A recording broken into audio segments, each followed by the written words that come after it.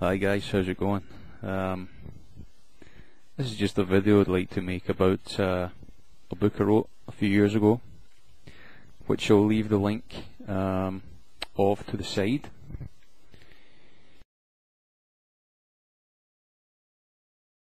It's about mostly about what's happening today actually. Now, I started this book about 12 years ago and I finished it around about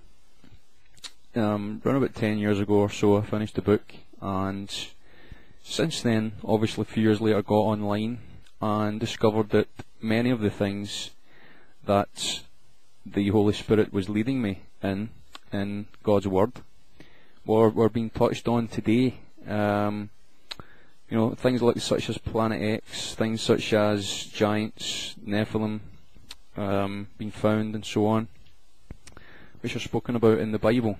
Now I'd just like to read the synopsis of this book, and which will make it available for download on my website, which I'll give you a link to, where you can download it for free. And here it is. So the brief synopsis is: the roots of civilization are a distant mystery to us.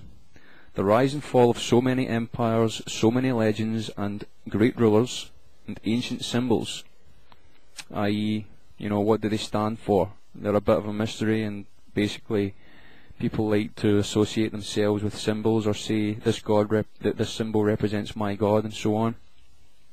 Where does that all come from? Some scratchings of scribes, seers, ancient cave drawings of gods, fallen stars, and all the religious writings leaders such as the Pope, Muhammad, and many others. Now, you know, just take a look at all the YouTube videos we're seeing.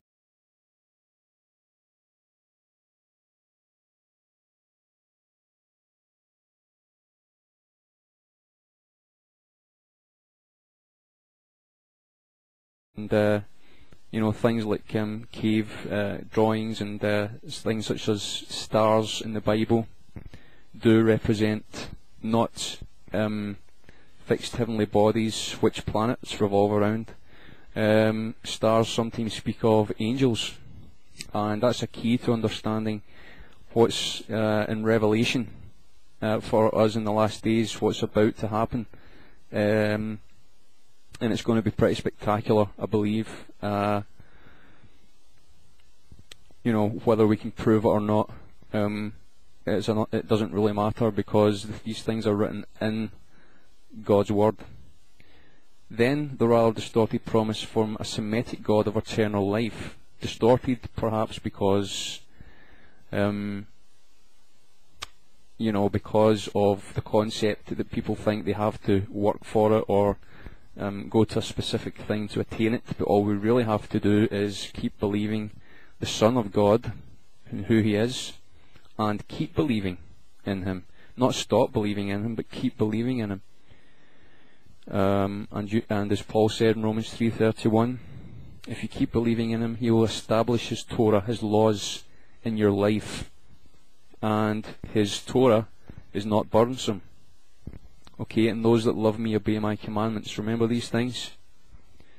So let us strive for that perfection.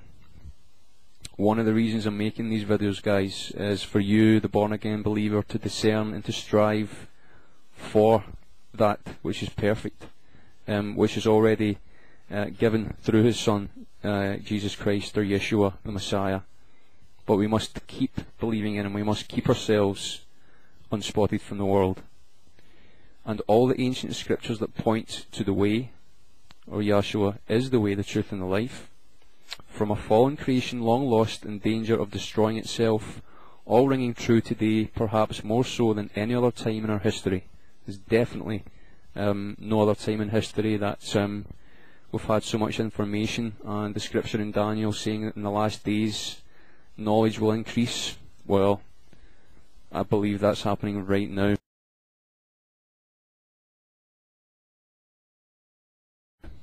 Because you know, the more you see, okay, I think one of the ancient symbols for education is simply an eye and it is represented in our alphabet as well.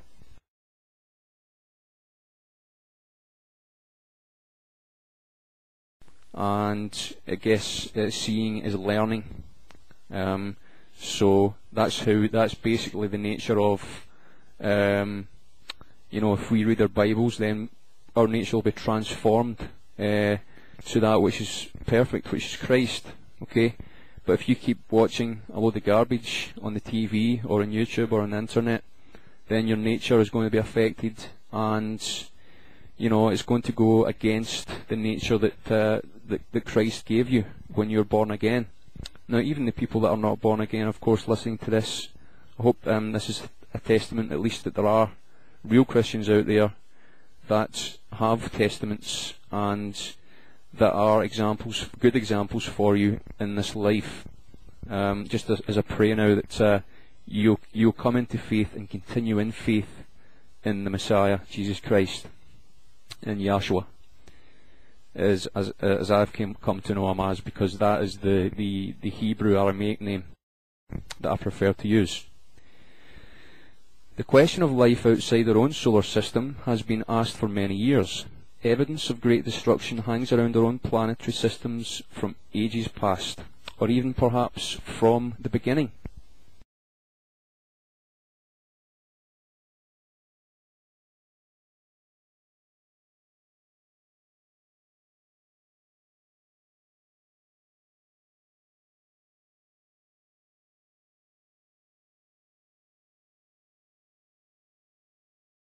Now, yeah, I'm a creationist. No, I don't teach the gap theory, or specifically that there's been no past ages before Adam. I think probably the evidence points to a 6,000-year-old Earth, but even if it's longer than 6,000 years, we don't really know how long it's been here for. But certainly, I'm quite prepared to accept that it's 6,000 years old. But evidence in the contrary doesn't prove to me that there's no creator. Now, I've called it Rahab. The Bible calls, I believe in certain Psalms and in Isaiah, the word Rahab is used out of context. It may mean Egypt, it may mean the prostitute as well, that helped Israel, so she was blessed for doing that. But it could also mean the exploded planet between Mars and Jupiter, which this book is really about. I had no knowledge of any of this before I was on the internet, but when I came on the internet, I discovered that there was indeed a meteor cloud between these two planets, which represents, in my book, Rahab, or some people call it Nibiru. The novel which setting up that has abundant life and is under threat too from a mysterious force. They say that pure love casts out all fear, but how far can one carry that truth into an undiscovered and turbulent universe and survive? I guess as believers we know that our love is always being attacked because the world hates, but as believers we love and we try to do good whenever people do bad to us.